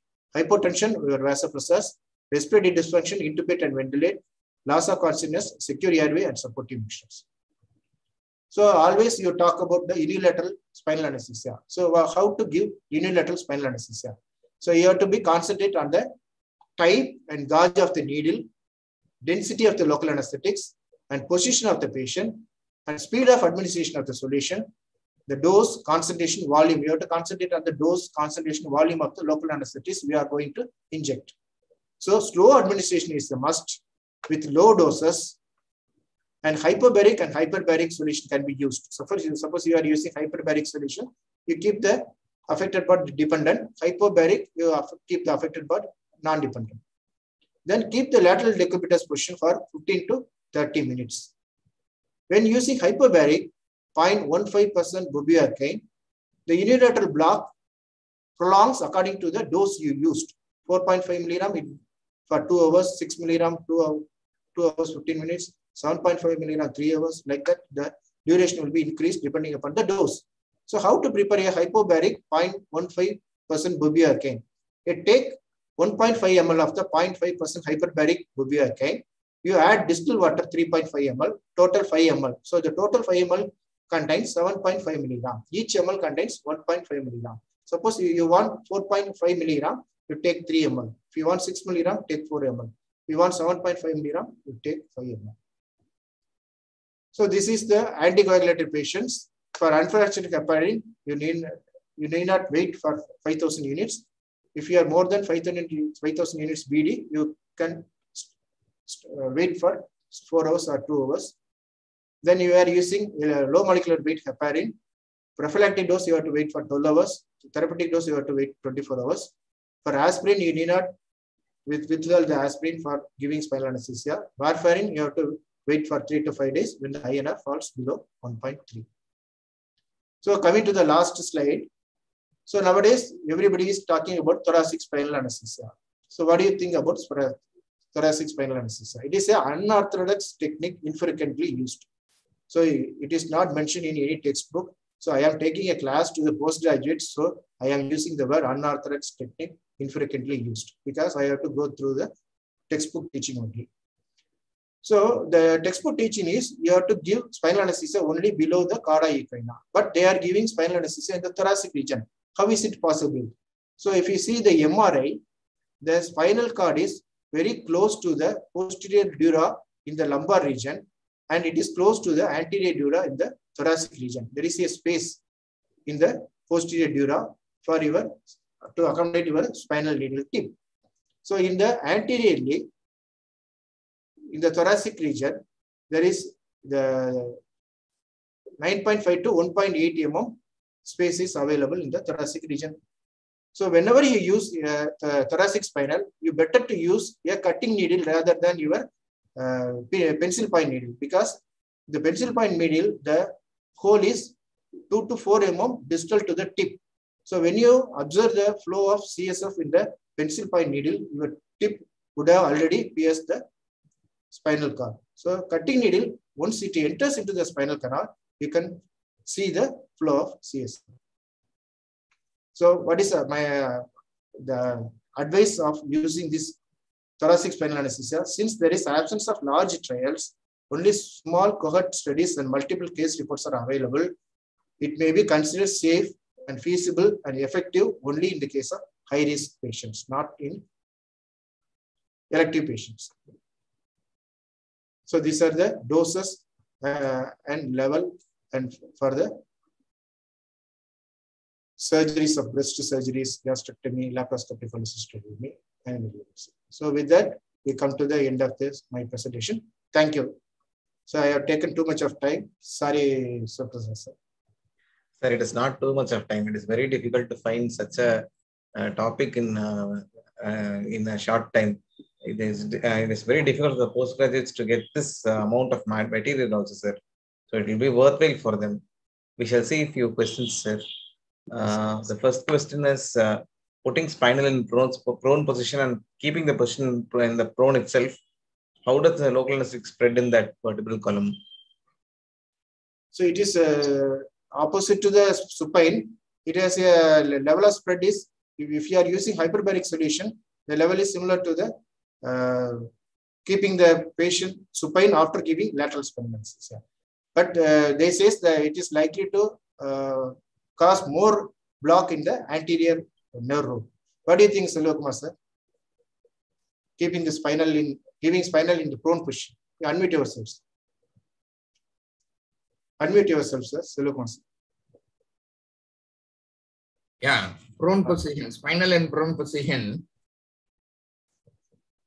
It is given during the laminectomy surgery.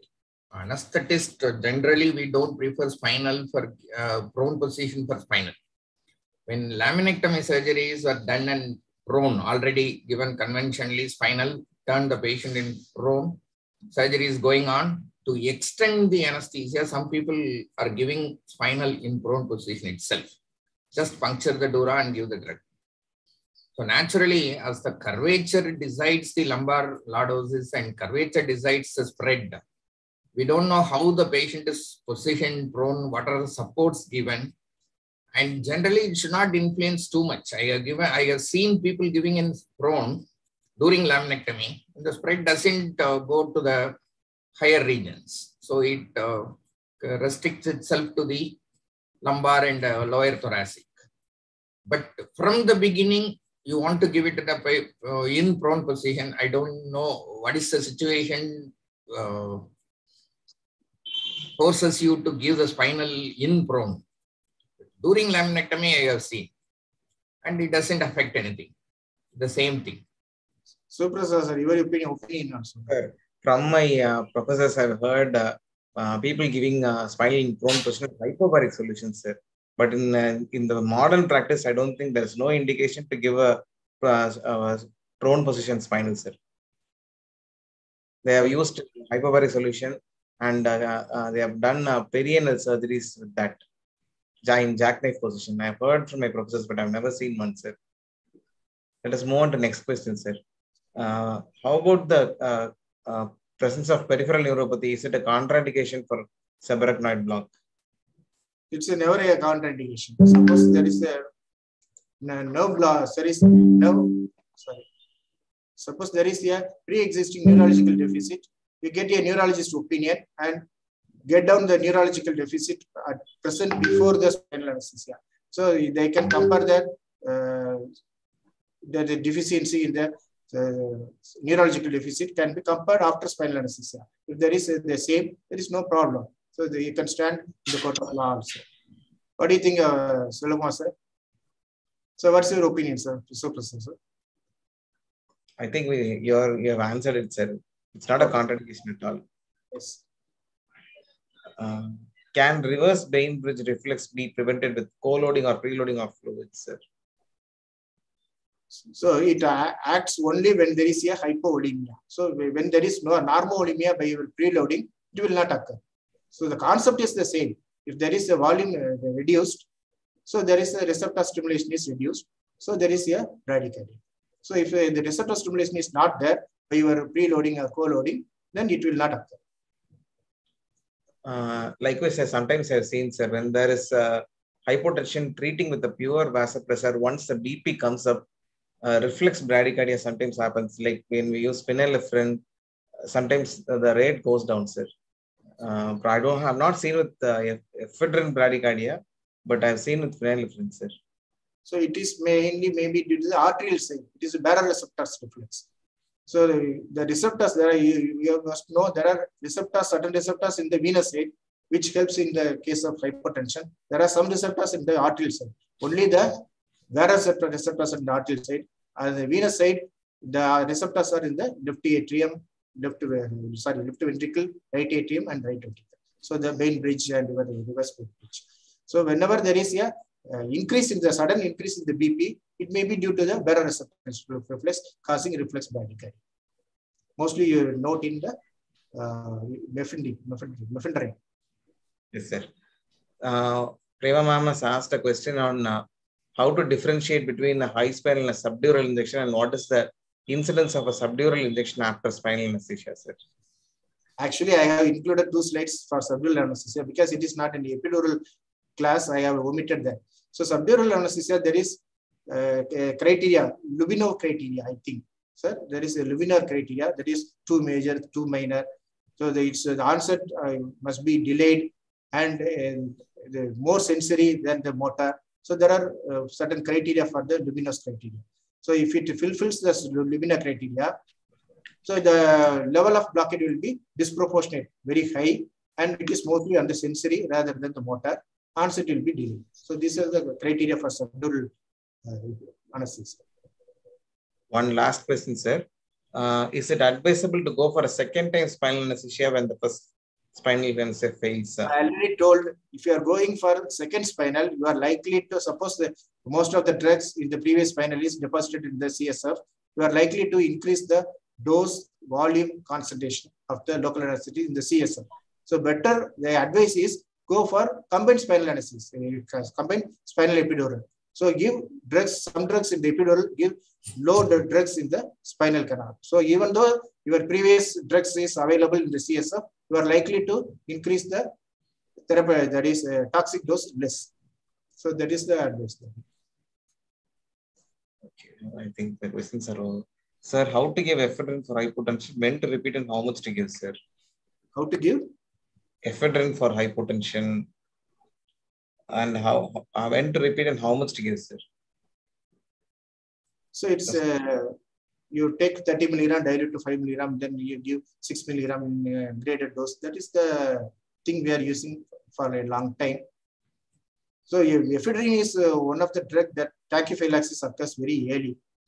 You know what is the reason. So it acts through the VMAT, that is vesicle monoamine transport. It acts as a substrate of noradrenaline. So it releases noradrenaline from the receptors. It is an indirect action. So it acts as a substrate of noradrenaline and releases noradrenaline into circulation. So the VMAT transport, that is T1 and 2 is there. So 1 is saturated quick. So the ephedrine loss is effective. So nowadays we are going better for noradrenaline infusion also. So it acts through the noradrenaline, your ephedrine and your mephedrine. That is a long topic. Yeah, we can discuss in that. Yes, sir. The time is up, sir. Can we have a question or we'll wind up, sir? Okay, sir. Thank you. Thank you, sir. For wonderful. Very excellent day today, sir.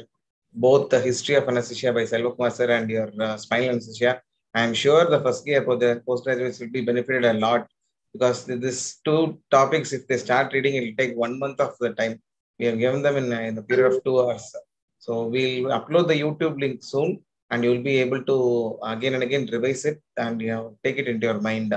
Next week, we will meet with another interesting session with physiology and anatomy of pain and pharmacology of opioids. Until then, see you all. Thank you. Thank you. Thank you, everyone. Thank you. Thank you. You can wind up. Thank you.